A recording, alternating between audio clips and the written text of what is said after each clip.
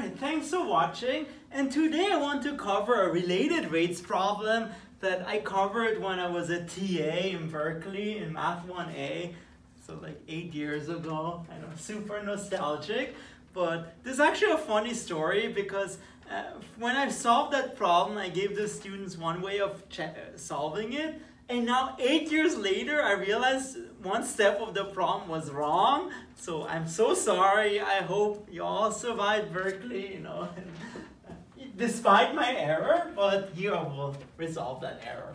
So, what is the problem saying? Let me read that first of all. It says the minute hand on a watch is 8 millimeters long and the hour hand is 4 millimeters long. And the question is, how fast is the distance between the tips of the hands changing at 1 o'clock? And assume, for example, in millimeters per hour. And again, this is a related rates problem, not a physics problem. So I don't want you to ask, you know, like, is this physically plausible? I don't know. I just know the math. So, what do we have? So, we have this clock. Again, it's 1 o'clock. And so the minute hand is 8 millimeters long, the hour hand is 4 millimeters long, and what we want to know is how fast is the distance between the two changing.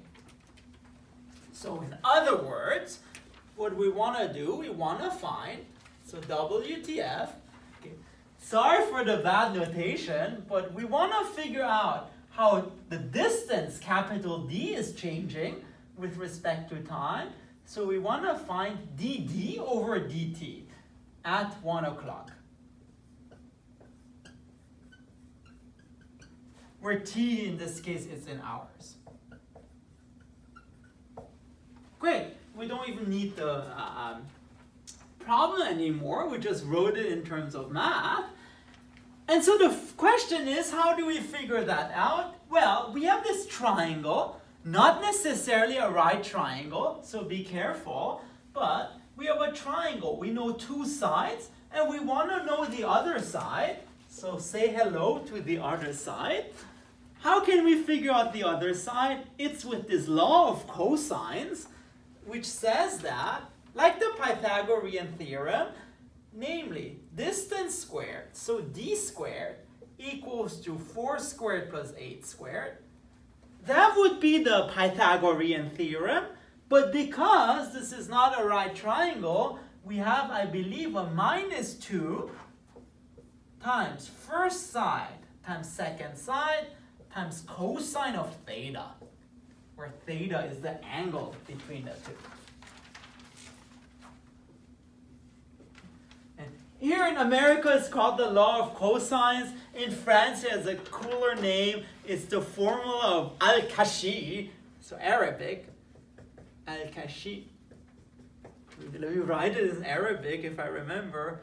Al-Kashi.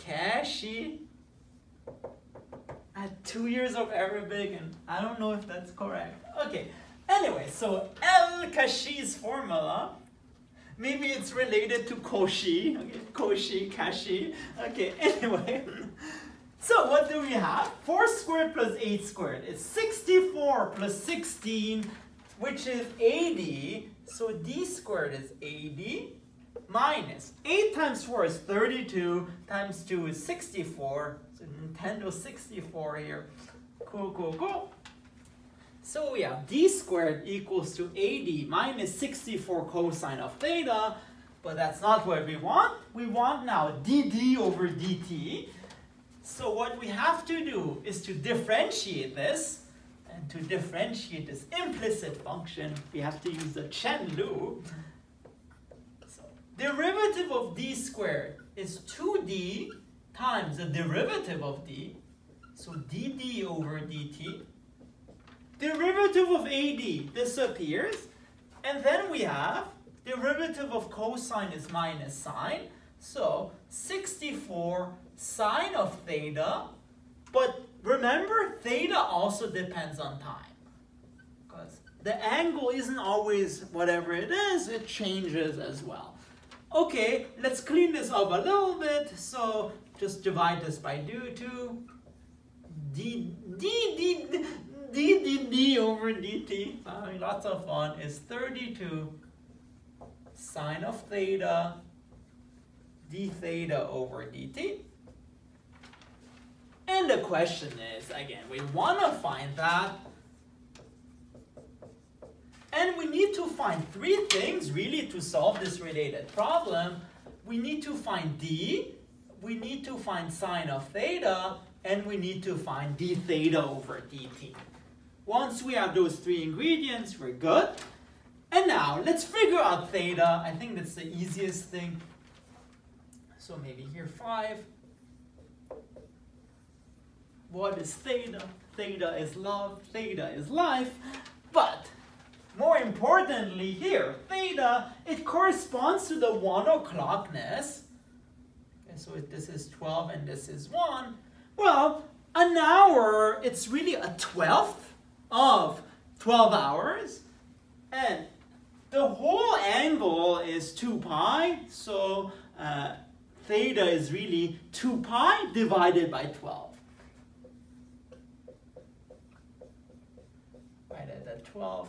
And tau people are like, hey, cool, it's like tau divided by 12. But then, if you divide by 2, it becomes nicer. So it's tau or pi over 6. And again, think of the whole hour as being 2 pi, and you're taking a 12th of that 2 pi. So it's pi over 6. And once we have pi over 6, we can determine sine. So sine of theta is then sine of pi over 6. So sine of 30 degrees, it's cosine of 60 degrees. And that's a nice one. That's 1/2. Great. So theta is pi over 6. And we'll actually need to use this to find d. And for this, as is usual for related rates, it's nice to redraw a picture. So we again have this minute hand and this hour hand, and we want to find d. And to find d, you actually use the same formula, so al-Kashi. So d squared equals to, again, 8 squared plus 4 squared minus 2 times 8 times 4. But this time, again, cosine of pi over 6. And so 8 squared plus 4 squared, again, I did that, so it's 80. So d squared, that's 80 minus 64 cosine of pi over 6. Pi over 6, that's 30 degrees, so it's square root of 3 over 2. So it's an ugly one, okay? So it becomes 80 minus 32 square root of 3. So d squared is 80 minus 32 square root of 3. So d being a positive thing, it's square root of 80 minus 32 square root of 3. You can leave it that way. There's a nicer simplification because actually 16 factors out. So it's 16 times 5 minus 2 square root of 3. And that just becomes 4 times square root of 2, 5 minus 2 square root of 3. Great, and that was our distance d. So we found theta, we found d, and now we need to find d theta over dt. And that's the thing where I made a mistake, so we have to be a bit careful. So what is d theta over dt? Before I said, well, d theta over dt is this constant thing. It just moves with velocity, I don't know, minus 11 pi over 6. No, but like minus pi over 6 or something. But it's very complicated because you have to remember the hour hand is moving and also the minute hand is moving. And they're not constants. And so the angle, it decreases, increases, and it's this weird thing. So it's not this constant thing, and you have to be a bit careful. So again, let's redraw this picture. And actually not redraw this picture, let's just choose a random picture. So suppose this is the minute hand, and this is the hour hand. and this is the angle theta. Again, the problem is the minute and the hour hands, they're both moving. So in order to have something more fixed, consider the angle that the minute hand makes with the 12 o'clock. So if this is 12 o'clock, let alpha be the angle between 12 o'clock and the minute hand, and let beta be the angle between, between the hour hand and 12 o'clock. Because those are two quantities both in motion, and we want to figure out theta from those two quantities. I guess d theta over dt.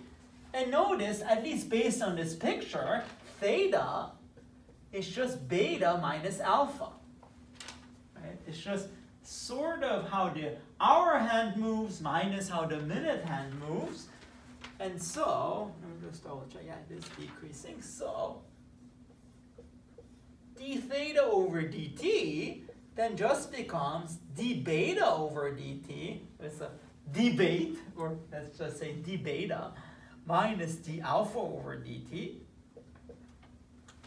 And now we have fixed quantities that are better to sort of analyze. So what is d beta over dt? It's how, beta is how the hour clock moves. And remember, we want to have it in millimeters per hour.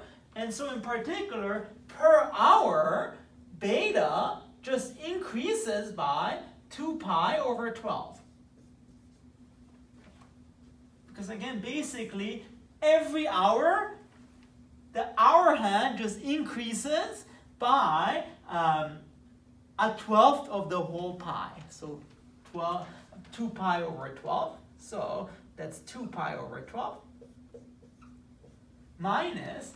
And now the question is, how much does the minute hand move per hour? Well, per hour, it makes this whole revolution, which is 2 pi. So it's literally 2 pi radians per hour. And if you want, think of it in terms of, velocity is distance over time. So distance-wise, per hour, the minute hands makes a revolution of 2 pi. So 2 pi per hour, whereas the hour hand makes a 12th of that. Okay, good. And so now we have, if you want, 2 pi over 12 minus 2 pi, that's pi over 6, minus 2 pi. And that's minus 11 pi over 6. Let me write my ones nicer so it doesn't become like pi. Minus 11 pi over 6 millimeters per hour. And that's great, because we figure out all the quantities we wanted, we figure out theta, we figure out the distance, we figured out d theta over dt. And now it's just a matter of plugging everything in. So I think it's the 6th step. Again, come back to d dd over dt equals to 32 sine of theta d theta over dt. So d, we found it to be 4 times square root of 5 minus 2 square root of 3. dd over dt, it's the stuff we wanted to find. 32 sine of theta was sine of pi over 6, which is 1/2. And d theta over dt was minus 11 pi over 6. And now let's have a simplification party.